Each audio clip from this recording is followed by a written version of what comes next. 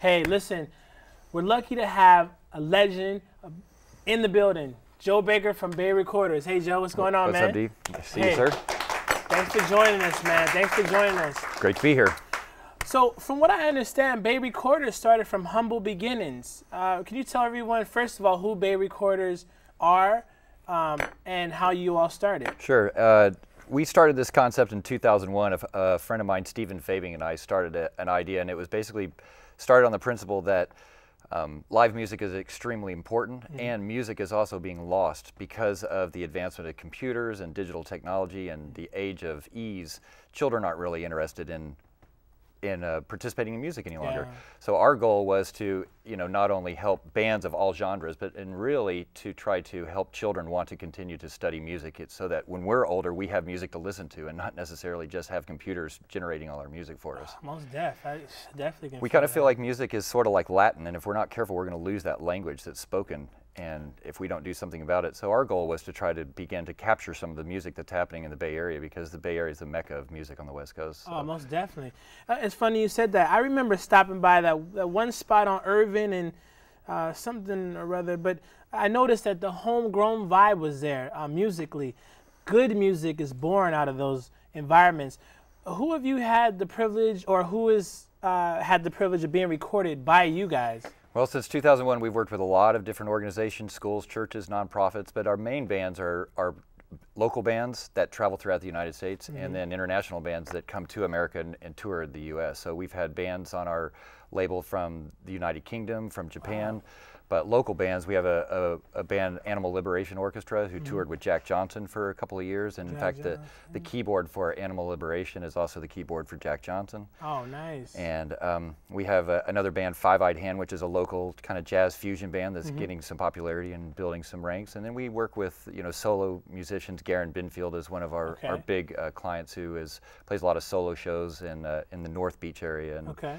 And around the city. So anytime that we can work with any type of style of music that has a fan base that is interested in supporting these bands, that's what we go for. Nice. Well, I noticed on your website, bayrecordersorg, that you guys give back to the community and have raised funds for numerous world issues.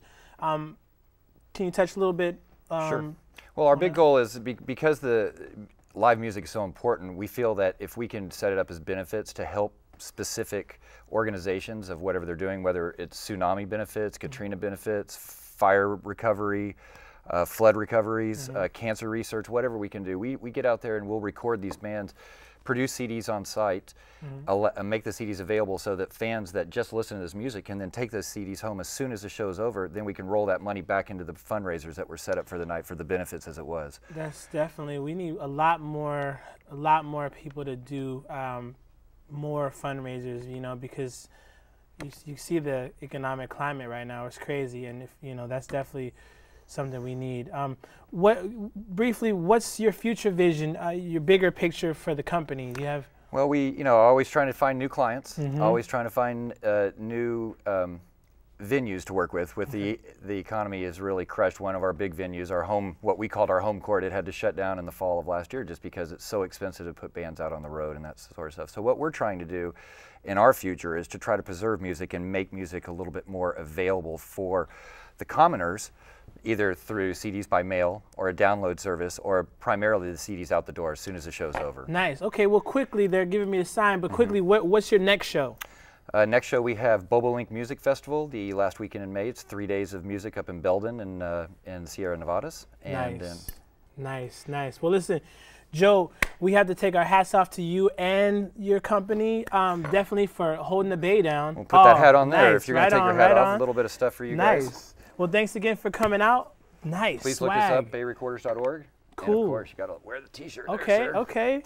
Well, listen, we're gonna take a quick break. And when we come back, we're definitely gonna have LCJ live in our Represent studio. So thanks again, Joe.